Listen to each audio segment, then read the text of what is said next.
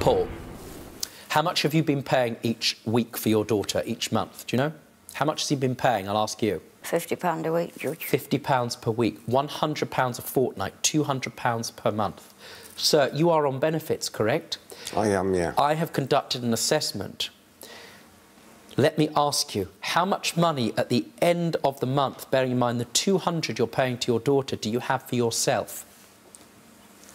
Almost nothing, correct? That's right, yeah. In other words, you have very little for yourself. What you get, you give to your daughter because you love her. Now, madam, you are claiming that despite that informal agreement, there were 2 months where he didn't pay, and consequently, you want the sums for that 2 months, right? Yes, Judge.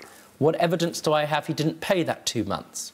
I haven't got any, Judge. Well, that's not helpful. It's the first part of your claim. The next part of your claim is for a broken tablet. You say that's Paul's fault. What did he do to the tablet, and whose tablet is it? It's my daughter's tablet, Judge. Well, it's not yours. Let's have a look at it.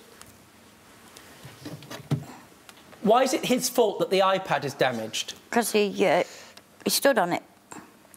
Did you stand on the iPad on purpose?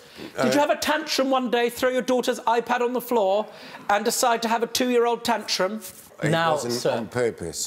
Exactly so. Part of your condition is that you have an associated health problem, which is amnesia, temporary amnesia connected to epilepsy. That's right, yeah.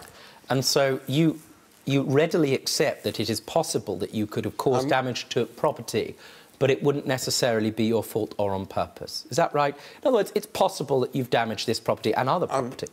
So you've had amnesia 4 times that you've stood on it, then?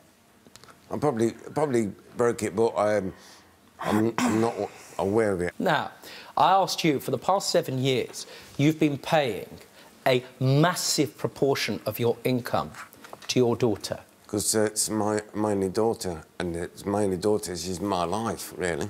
She's a very good mum. Bev, he's just called you a very good mum. She's... Oh, that's different to what he said to a doctor. Look, he's just said it. He's just said it. You seem to bristle when I said he had little left at the end of each month once he'd paid for his daughter, which is good. He has, though, Judge. What, how's he got hundreds, thousands? I'm looking at him. Yeah. Is he a secret Richard Branson?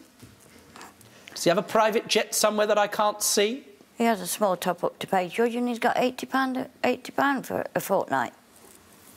So he's lying there, really. What's he lying about? He's got nothing. I didn't say he had nothing. I said when I look at his income, I can see that he does his best to pay a significant portion to his daughter, look at me, madam, through you, because he says you're a very good mum. Well, he's contradicted himself then, Judge. In what sense?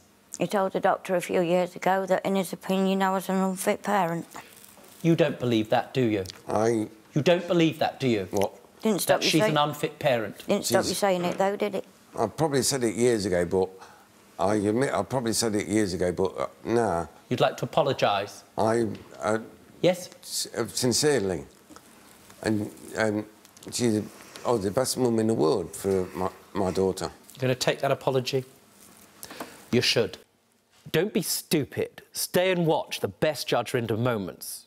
And I'm talking. Understood? Don't be a moron. Subscribe to Judge Rinder YouTube channel. Right now. That's an order.